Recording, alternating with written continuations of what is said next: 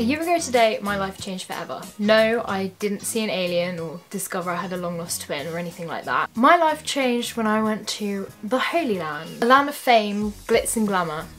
A land where James Charles snatches his eyebrows and Jenna Marbles is, well, Jenna Marbles. That land goes by the name of Los Angeles, California. If you know me in real life, then you're probably laughing right now. As you know, I can't go a day without somehow slipping LA into a conversation. But I bring it up so often because the trip I took and LA as a place changed me as a person forever. Being a very anxious individual with multiple phobias, the thought of flying 5,160 miles away from home, my parents, my comfort zone, was terrifying. For months before I went on the trip, I would panic and cry about going. I wanted to go, but the fear of getting ill or being alone for a week surprisingly didn't make me squirm with excitement.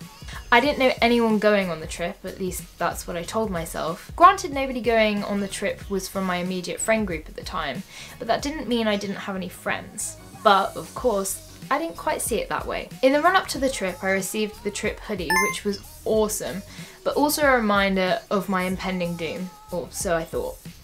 My friends kept asking me if I was excited for the trip, and they'd say things like, "I'm so jealous," or "I bet you're so excited." And all I could really respond with was, well, no, I'm not actually. I didn't really know how to feel about going. On the morning of the trip, I awoke at crazy o'clock in the morning and said my goodbyes to my family. I distinctly remember worrying about how I was going to find people I knew when I pulled up into the school car park.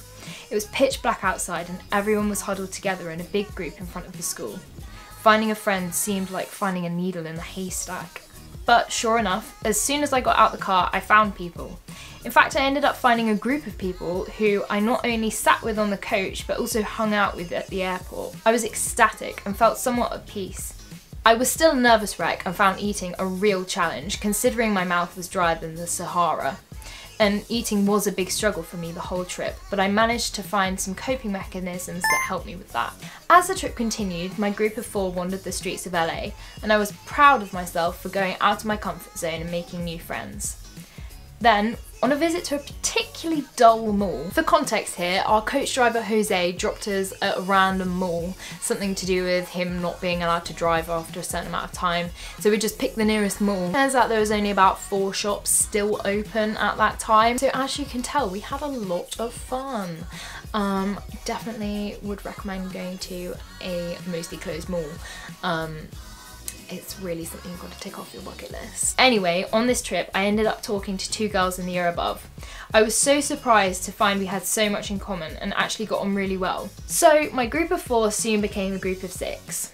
As well as my close group of friends, I also spoke to a lot of other new people, both in my year and the year above, which was something so small, but also something that I was so pleased I did. I'm like so proud of myself. I've spoken to so many new people today. I spoke to them. I get on so well with them. Like, it's so weird, like I've spoken to so many new people that I like wouldn't normally talk to because either I thought they were like completely different to me or they're in the year above, so I just don't want to talk to them.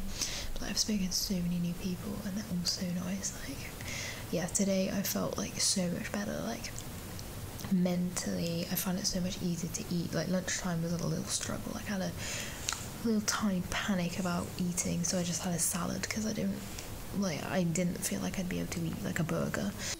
I also, of sorts, conquered my fear of roller coasters when I made the impulsive decision to go on the Jurassic Park ride at Universal. This ride was a dizzyingly high log flume ride with a drop of 85 feet. Not exactly my idea of fun.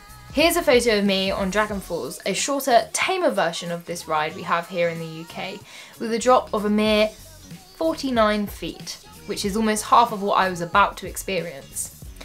Terrified does not even cover how my trembling self felt strapped into that ride with no escape. I think I've actually repressed the memories of the actual drop, as all I really remember was the countdown before the daunting descent. Even then, I can only really recall hearing the numbers 10 through to 8. Next thing I knew, I was falling, and I can distinctly recall thinking quite how far the fall felt. After we splash landed, a new attitude along with a tidal wave of water washed over me, and a braver, more rational thinking Emily walked off that ride. I'm still a nervous wreck at times, don't get me wrong, But I'd like to think that I'm a braver nervous wreck now, and I believe I have this trip to thank for that. Before I went on this trip, I was terrified, and I'm sure in the future I can expect to feel just as terrified about something else. I for sure thought I'd find it difficult to make friends. I played multiple scenarios over in my head and planned what I was going to say to people, and in the end I didn't need any of it. None of these scenarios came true. I wasn't a loner, I didn't catch a vomit bug, the plane didn't crash. In fact, if I learned anything from this trip, it's that it all turns out worse in your head. All the planning, all the overthinking, all the nervous rambles you give to your friend about how scared you are, they don't change anything. If anything, they make you feel worse. In the end, you may just have a bit of fun. So go. Go do something. Go do something that terrifies you, because in the end, it may actually just change your life.